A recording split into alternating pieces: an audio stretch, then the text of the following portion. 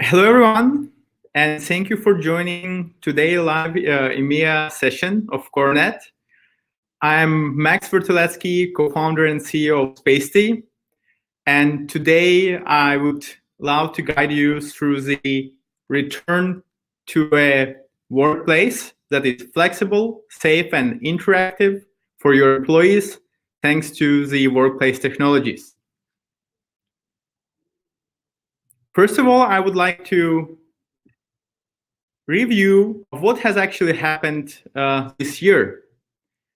Most of us have experienced a significant drop in our workplaces, in our offices, due to the governmental restrictions and caused by the global pandemic. As you can see on the aggregated data of our customers that has been aggregated over past 12 months, the drop during the spring of 2020 is actually similar to what has happened every year during the Christmas time. What is different is the slow recovery that is taken step by step as the restrictions are being lifted.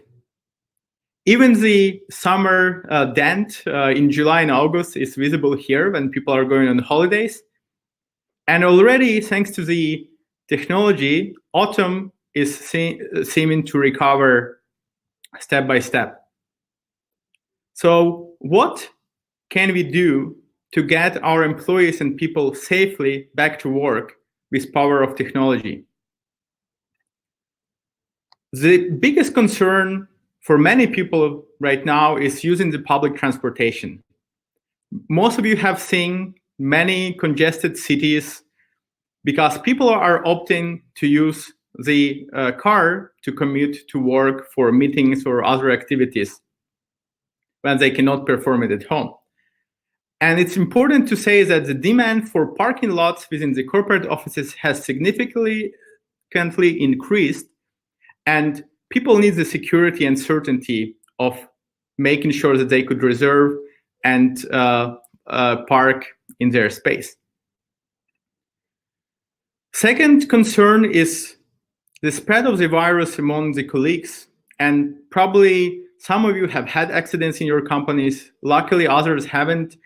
But there is still a need to monitor in real time the social distancing and contact tracing measures that can then be submitted to the governmental authorities. And this can be detected through combinations of occupancy sensors monitoring the workplace, as well as the booking system and check-in system that can be used for contact tracing. This last but not least point is the air quality and the spread of the virus and pathogens through our HVAC systems. It's very hard to get typically access to the BMS system from the landlord or for the building owner. They provide it, as some sort of report, historical. But what we actually need is access to the data real time to see if the CO2 level is good and the air is being highly ventilated, if the temperature is at good levels and humidity is above certain levels in order to decrease the velocity of pathogens spreading across your workplace. And all of these use cases can be resolved thanks to a turnkey technology that we have developed, which is a combination of workplace sensors, an analytics platform, and a mobile and tablets application that allows users to interact and book their spaces. And now I would love to move to a tech demo and share my screen with you.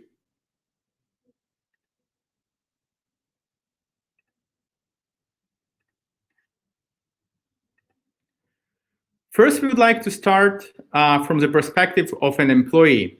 So employee would like to log in into the system, into their specific office space, which I'm doing for my own. So hopefully you won't see the password right now. And what will happen that I will see our office at Luxembourg Plaza in Prague. And I'm able to perform multiple actions, such as book a meeting room, create an ad hoc meeting point, or book a workstation, for example, for a particular period. But it's kind of a hurdle when you're most of the time on the home office, and it has shifted, from having a fixed assigned seat to more flexible space. So you need to have a system that allows you to book multiple days within a minute. So let's say I'm planning to be in the office on Wednesday, Thursday, let's say this week, Tuesday, Wednesday next week, and I can actually confirm those dates and look on the map for the availability of the different spaces. So you can see certain zones are quite occupied, but I would like to actually book a particular workstation, number 32, and I can book it in one go with a single booking arrangement. What is also important for the purposes of contact tracing is to make sure that people are actually checking in. And as you can see today, I'm checked in for the workstation number 18.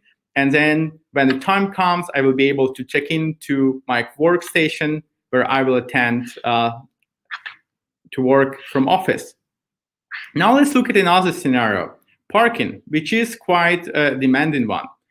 There is not many parking spaces in our office, so let me try, there is no availability today, and let me try to see if I can book it for some other date, let's say Friday.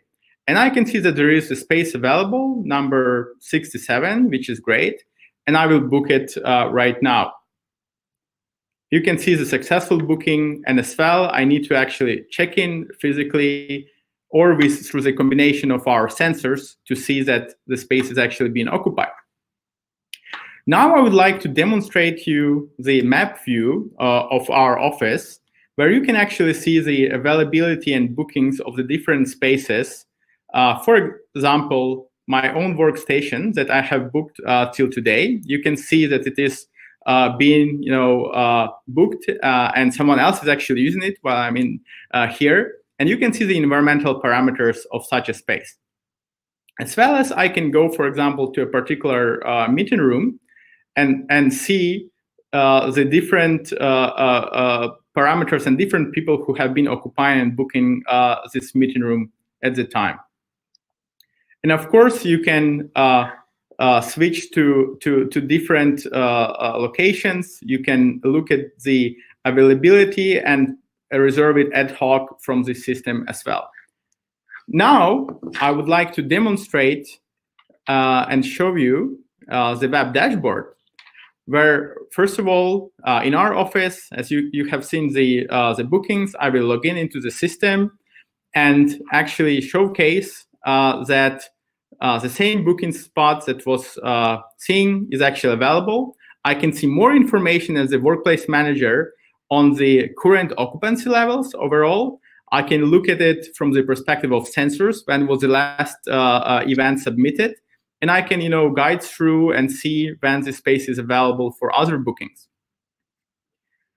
In a similar manner, this can be done for other workstations. I can really search through it. I can filter. I can put a floor plan of my organization that can be updated. Different types of markers. I can choose a specific, search, but we will not go through this right now. And we will show an example of our customer as well as a partner, Vodafone, where they have deployed this technology across multiple locations. And one of the great examples is the parking occupancy that you can see here, where almost half of the parking lots as we speak now is being occupied. And what we can do, we can pinpoint on a particular parking lot that is being in use, and we can see when the parking information was last sent. You can see that if it is in use, what is the availability, and other parameters.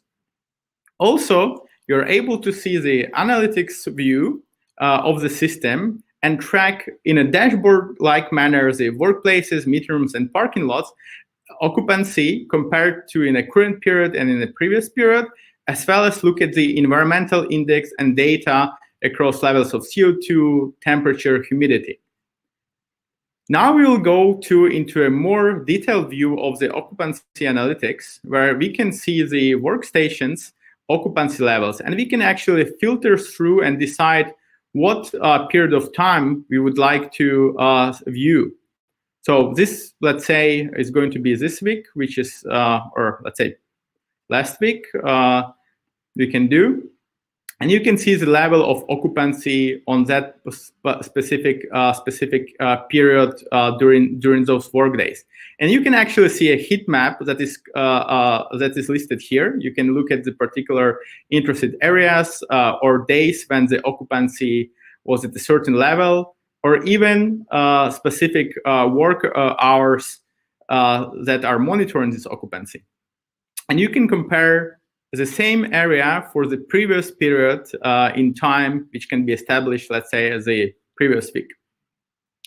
In a similar manner, we can look at the parking lots, which is, as you can see, the levels of occupancy are much higher, and you can view it from the perspective of different floors and compare and benchmark this data, as you can see here, that based on different floors, somewhere it's visitors parking, in other areas it is permanent parking for company fleet cars. You can actually see all of this data available here and group them based on your own preference. Last but not least, what I would like to demonstrate is the environmental analytics that can be shown specifically on the level of meeting rooms. And as you can see here, the data coming in, as more people are starting to attend the offices, actually, the air quality is falling, a little bit compared to when there is more, fresh air.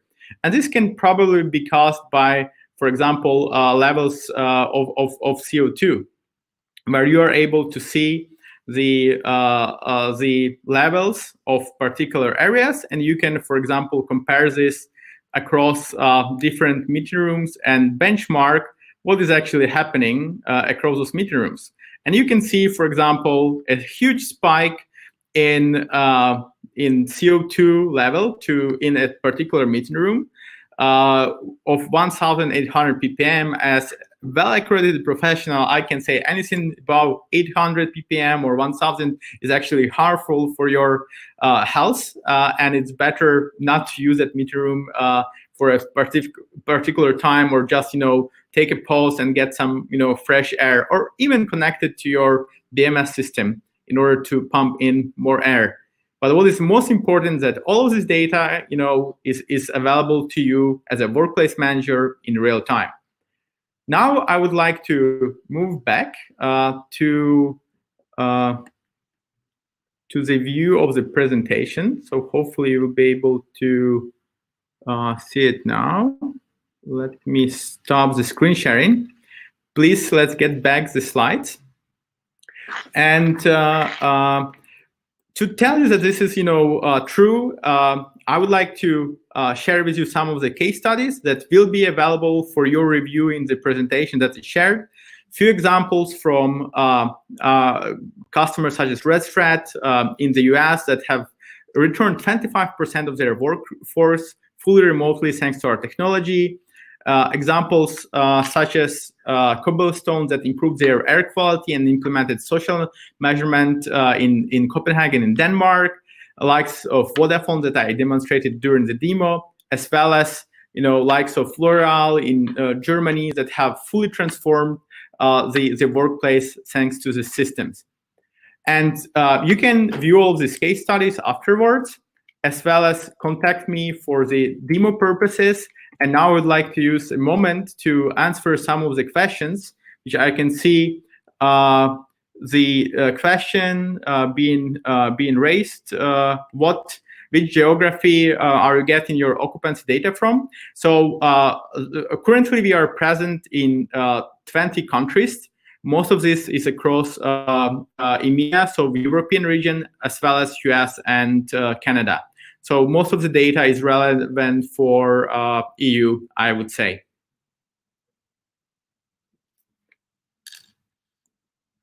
Okay, So if there is no more questions, you're really welcome to reach out to me personally, either via email or phone, and we would be happy to provide you a trial and demo of our technology in person for your workplace, for your organization, and really looking forward to talk to you. Thank you very much for the time and opportunity.